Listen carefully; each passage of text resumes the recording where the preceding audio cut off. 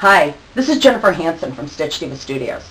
I'm just learning how to use my video equipment to share the skills and techniques required for use in our patterns. Available for direct download online from Stitchdiva.com or at fine yarn retailers worldwide. Please, if you like these videos, if you don't like them, if you'd like to see something else in future, let us know. Drop us an email at support@stitchdiva.com. But right now, sit back and enjoy the show. This is one in a multi-part series I have available on our website at Stitchdiva.com and at YouTube on Broomstick lace. We're going to cover the basics of broomstick lace, how to work in the round, and how to do shaping, increasing and decreasing. What you're going to need to get started is a large knitting needle, I use a number 19 in the videos, and a crochet hook appropriately sized to your yarn. Let's get started. So working in the round in broomstick lace, yes, it is possible. I've heard before, I've been to conferences, talked to people, even read in books that it's not possible to work in the round in broomstick lace. Our hourglass jacket, our sleeves are worked in the round. I've done it. It's absolutely possible, and I'm going to show you how. Okay, so what I've done here is I've created a really tiny crocheted ring. What I've done is I chained, I don't even remember what number, it's not really even important. I did a chain and then I worked single crochets into the chain, and now what the stitch that's on my loop that's on my hook right here, this was after I did the last crochet single crochet of the first round. I'm simply going to join to the first single crochet of the round with a slip stitch. Okay.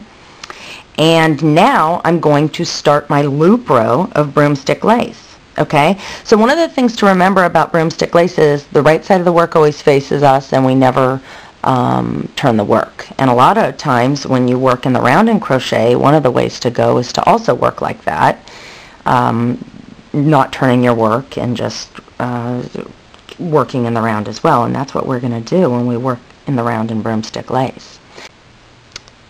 So I'm going to pull up a loop now and slip the loop onto my knitting needle. And for those of you who are curious, I'm using a number 19 Jenkins Woodworking Maple knitting needle. I love their products. You can purchase them at Stitchdiva.com. They're light. And they are just beautiful to work with. Very pleasurable to work with. Anyhow, what I'm going to be doing here is just inserting my hook into every stitch on the round and slipping it onto my knitting needle. What's going to happen differently is when I get just about halfway down this round, this tiny little round here, I'm going to do something a little different than what I might do if I were working straight. So one thing that I can do is I can actually just take whatever round that I'm using and kind of fold it in half just like this and put a clip-on marker at the halfway point. But quite honestly, as you get to the end towards that halfway point, you're going to find that it's going to get harder and harder to put loops onto your hook, and there's going to be a natural point at which you're going to understand you need to incorporate a second knitting needle in order to do this. Which brings me to the materials that you're going to need to work in the round. You are going to need 2 knitting needles, or you could use a circular.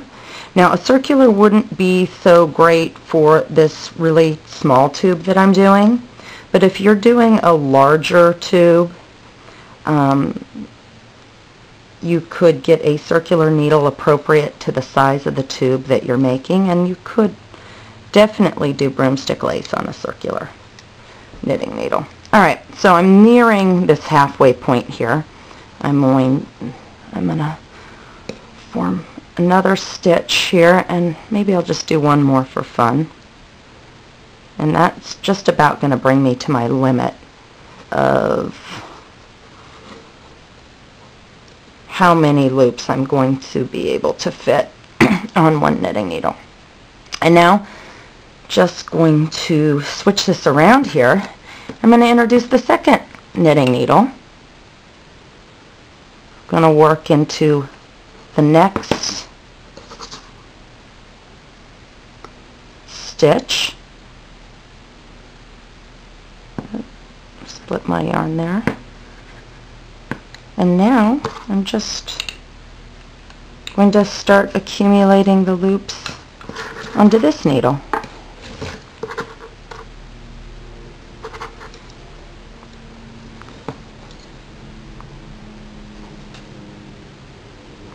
And that's really all there is to it. So the technique that I'm doing, again, no different than the basic broomstick lace technique. I'm just using 2 knitting needles in order to turn and do my work in the round. That's all there is to it.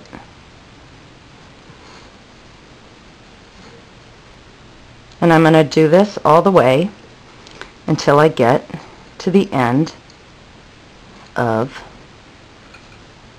the round.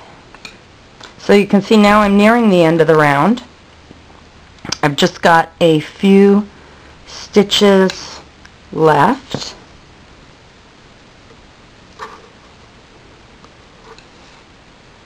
To work, and I think that's it. That is it. I've picked up all my stitches. So now what I'm going to do, similar to any other kind of broomstick work, once I've finished my loop round, take my loops off of my knitting needles. I've got a round of loops here. I don't turn my work.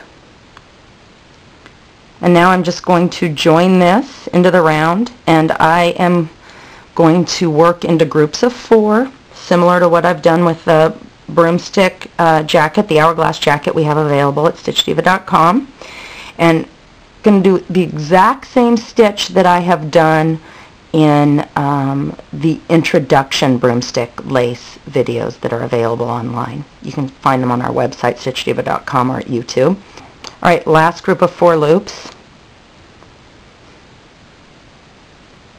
I'm going to do my last 4 stitches of the stitch round into the last group of 4 loops. And now to complete the round, just as I would with any kind of standard crochet work, I started this round with a chain 3, so I'm going to insert my hook through the top of that chain 3 and do a slip, make it tighter, and do a slip stitch. That's it. There's a completed round of broomstick lace. And now if I were to continue doing my second round of broomstick lace, pull up the loop, and just as you've seen me done the first time around, I would now accumulate loops on the hook, or loops on the knitting needle rather,